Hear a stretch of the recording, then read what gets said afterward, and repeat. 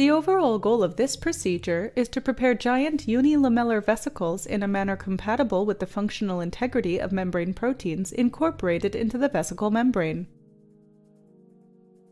This is accomplished by first depositing lipids or small liposomes onto a conductive surface, like an ITO-coated glass slide. The second step is to evaporate the solvent in a controlled manner to achieve a uniform lipid film on the conductive surface. Next, carefully rehydrate the lipid film in a suitable buffer and prepare the electroformation chamber.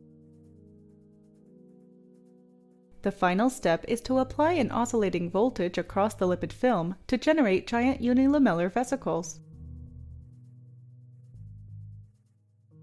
Ultimately, the vesicles will be imaged to determine their size and quality and compared to vesicles formed using a classical technique.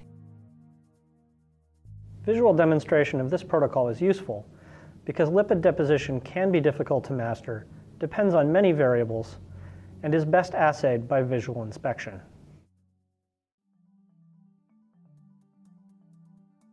Before starting this procedure, remove the lipids from storage at -20 degrees Celsius or -80 degrees Celsius and warm to room temperature. If possible, perform the experiment in an inert gas atmosphere such as a glove box. Next, cover the lipids in dry argon or nitrogen gas, and in all steps minimize exposure to air. If the lipids are not supplied in organic solvent, suspend 0.3 mg of lipids in chloroform or cyclohexane at 10 mg per milliliter. Note that manufacturers' stated concentrations are typically nominal only. Use ethanol to clean